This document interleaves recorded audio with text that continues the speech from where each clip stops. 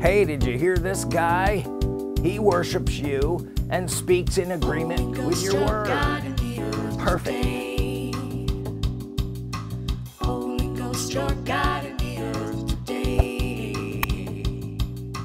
Holy Ghost, your God in the earth. The Holy Ghost is God in the earth today.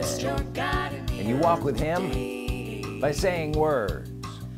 My name is Andrew Hemstrought. Thank you for joining us.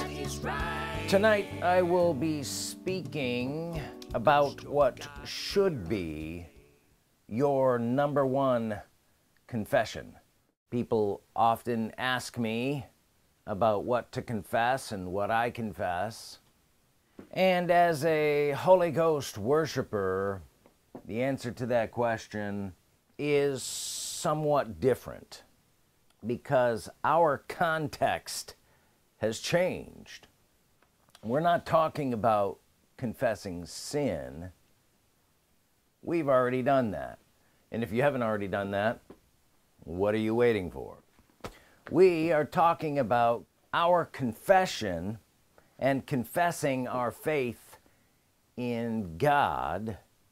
In Hebrews chapter 11 and verse 6, we see it says, "But without faith it's impossible to please Him.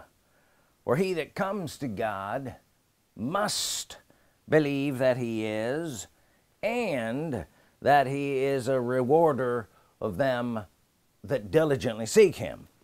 So our confession of faith, for without faith it's impossible to please Him, our confession of faith, we're confessing that He is, and that He is a rewarder of us. Now, He is what? He is means that He is. He's alive. He exists. He is a living God. And He is, as a living God, living and rewarding us, those of us who diligently seek Him. So He is with us. He's alive with us. Are you getting this? He's alive with us in the earth, and He is rewarding us. Our confession has to go along with those things if it is to please Him. And as Holy Ghost worshipers, we confess that He is in the earth, He is the living God, and He is the Holy Ghost, for the Holy Ghost is the only God in the earth. I'm assuming you know this. So who is this living God? 2 Corinthians chapter 6 and verse 16, "For you are the temple of the living God. As God has said, I will dwell in them and walk in them, and I will be their God, and they shall be my people." Who is the God that came to dwell in us, particularly on the day of Pentecost? His name is the Holy Ghost. Here it says, you are the temple of the living God. So this God that came to dwell in you is called, scripturally, the living God. It's one of His names. And in 1 Corinthians chapter 6 and verse 19, what? "Know you not that your body is the temple of the Holy Ghost?" So if you had any doubt who the living God was or is, then you would, by this verse and that other verse we just read, know that the Holy Ghost is called the living God. So the Holy Ghost is the living God. From these two verses we conclude that. And he goes on, what, know you not that your body is the temple of the Holy Ghost? The other verse said, your body is the temple of the living God, who is in you, which you have of God, and you're not your own, talking about your body.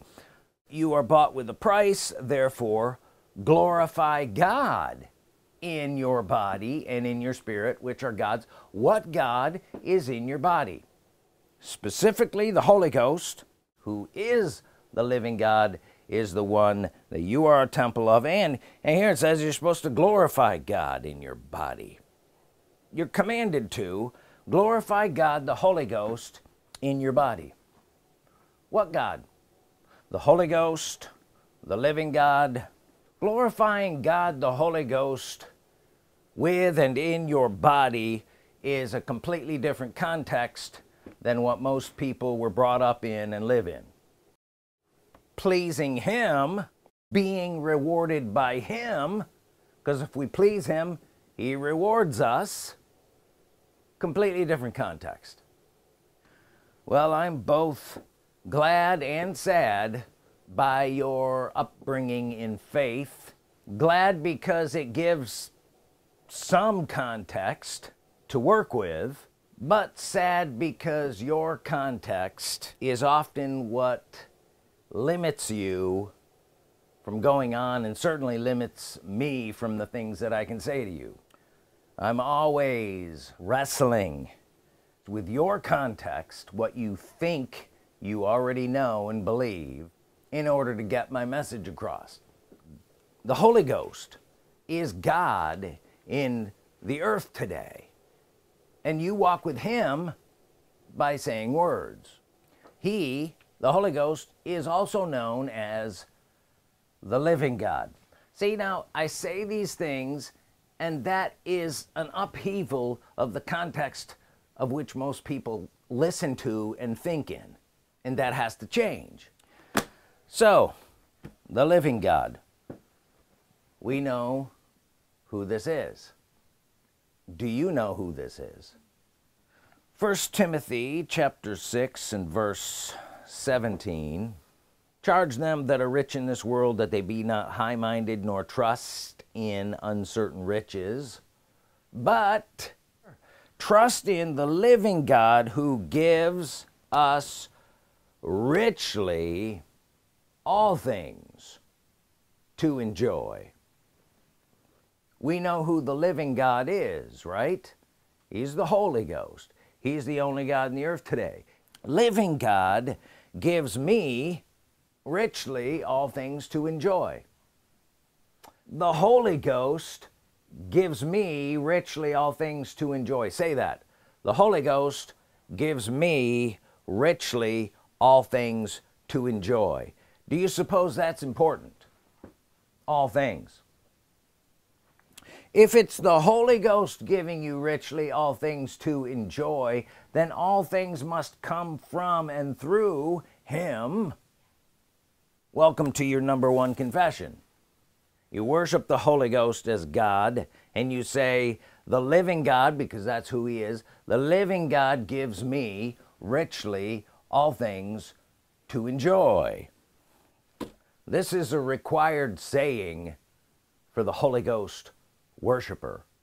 And if you don't confess this, then you're leaving room for something else.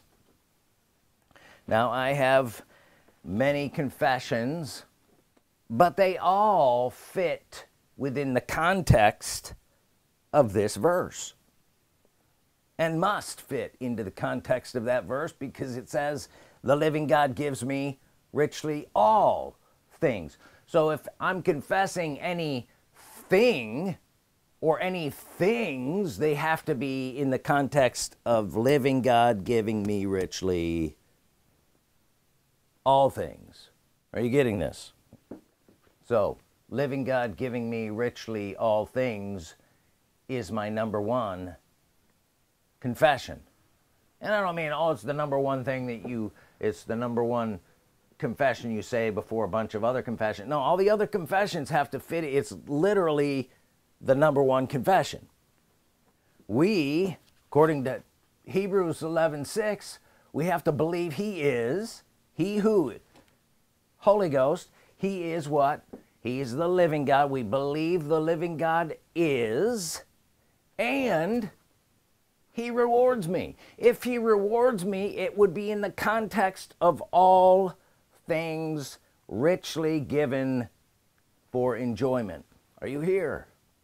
I am a believer that He is, and that He is a rewarder of them that diligently seek Him. I am a them that. Say, I them that. Can you see that in the context of the living God giving you richly all things is richly all things?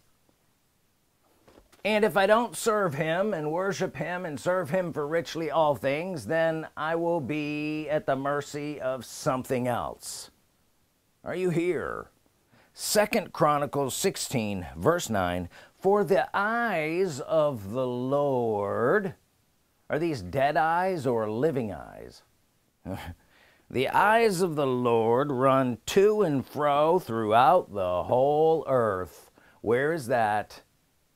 Who is the God in the earth today? He's the living God. He is the Holy Ghost. His eyes are looking, means he looks around. He looks around throughout the whole earth to show himself strong on behalf of those whose heart is perfect towards him. Now, if your heart is perfect towards him, it means it's in complete alignment with him. Jesus said, out of the abundance of the heart, the mouth speaks. So a perfect heart, one that's in alignment with him, will have perfect speech. Hey, did you hear this guy? He worships you and speaks in agreement with your word. Perfect. Are you here? These are words that you need on your lips. Living God gives me richly all things to enjoy. I worship you, Holy Ghost, only. Living God gives me richly all things to enjoy. I worship you, Holy Ghost, only. He's looking for this. He's looking for someone in the earth who worships him and speaks in agreement with his word. In fact, he's looking for eyes to and fro to show himself. Say, to show himself. He will reveal himself to that one, to show himself strong on behalf of them. Is this good news?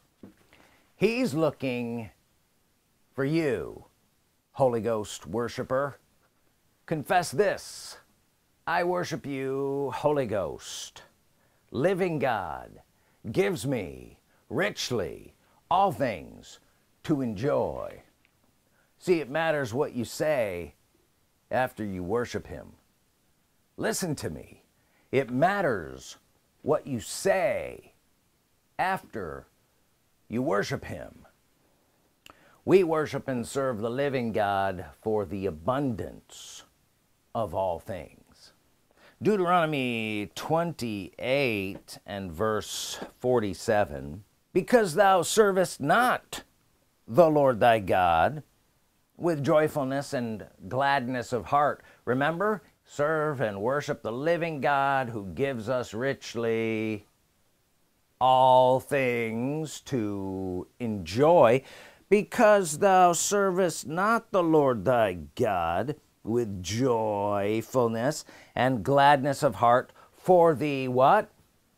Abundance of all things. So here it's saying it again. You have to serve him with joyfulness and gladness of heart for the abundance of all things, richly all things to enjoy.